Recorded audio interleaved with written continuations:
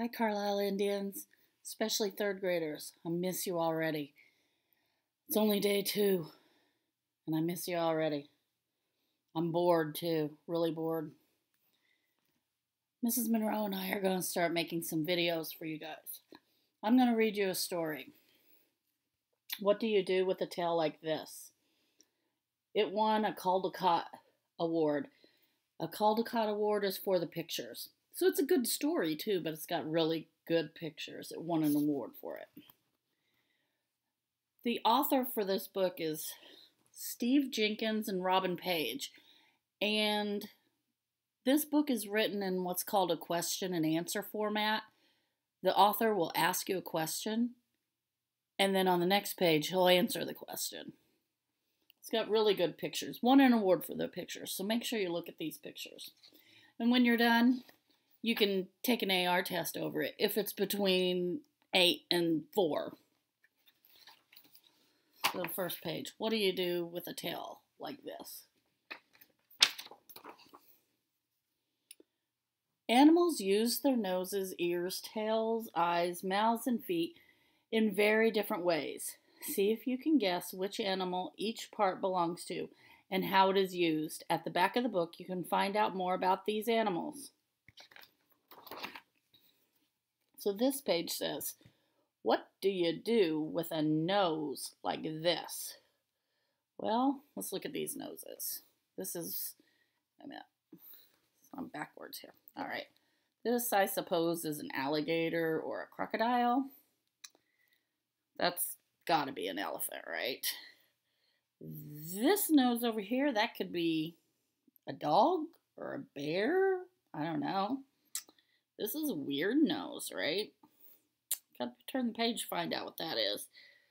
I'm pretty sure I know what that one is. I think I know. Turn the page. Well, here you go. I was right on some of them, right? So, if you're a platypus, if you're a platypus, you use your nose to dig in the mud. If you're a hyena, you find your next meal with your nose. I was wrong. That wasn't a dog or a bear. If you're an elephant, you use your nose to give yourself a bath. If you're a mole, you use your nose to find your way underground. If you're an alligator, you breathe through your nose while hiding in the water.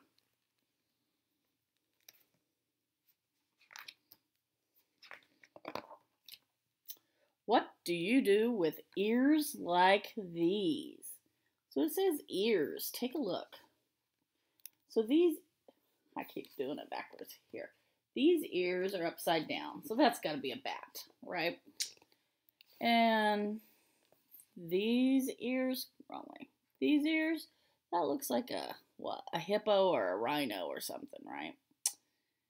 This has to be some sort of a rabbit, a hare, jackrabbit. Now, remember, it says, what do you do with ears like these? Do you see an ear here? Do you see an ear here? We have to turn the page to find out what's going on.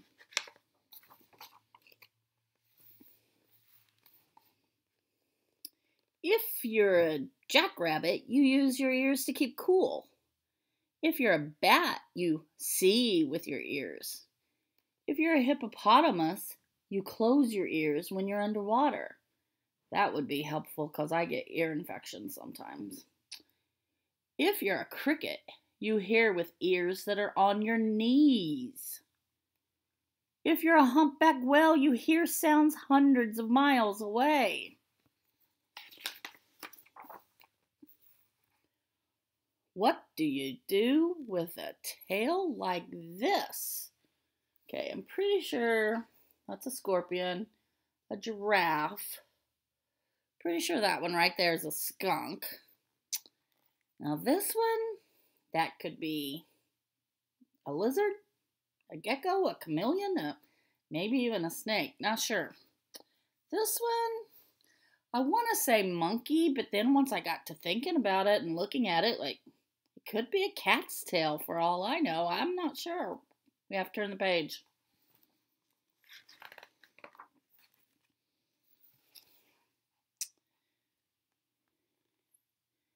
If you're a giraffe, you brush off pesky flies with your tail. If you're a skunk, you lift your tail to warn that a stinky spray is on the way. If you're a lizard, you break off your tail to get away. If you're a scorpion, your tail can give a nasty sting. If you're a monkey, you hang from a tree by your tail.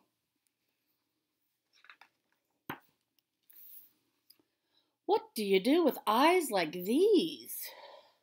Okay, so we've got some sort of a lizard. That has to be an eagle, right? This? I'm not sure. Kind of looks like a frog face or something, but I'm not sure. This I know is something that lives in Australia, I'm pretty sure. That looks like it could be some sort of horned lizard or a horned toad. Let's see. If you're an eagle, you spot tiny animals from high in the air. If you're a chameleon, you look two ways at once. If you're a four-eyed fish, you look above and below the water at the same time. If you're a bush baby, you use your large eyes to see clearly at night.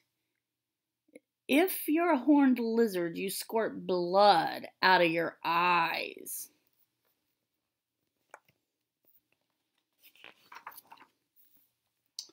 What do you do with feet like these? Look at these. That's got to be a goat or a sheep or something. That one kind of looks like a gorilla or something.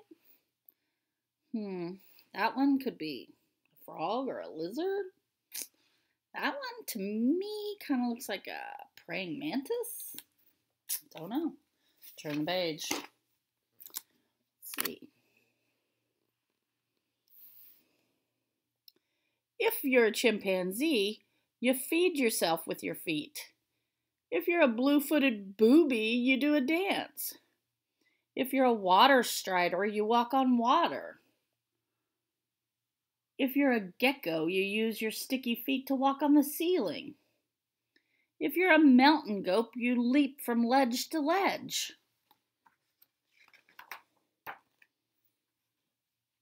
What do you do with a mouth like this? Okay, now that's got to be some sort of fish, right? That's got to be, doing it again. That's got to be some sort of bug. That could be a turtle. Could be a snake. I'm not sure. I think I know what this long mouth is. This one has to be a bird's bill, right? A bill or a beak.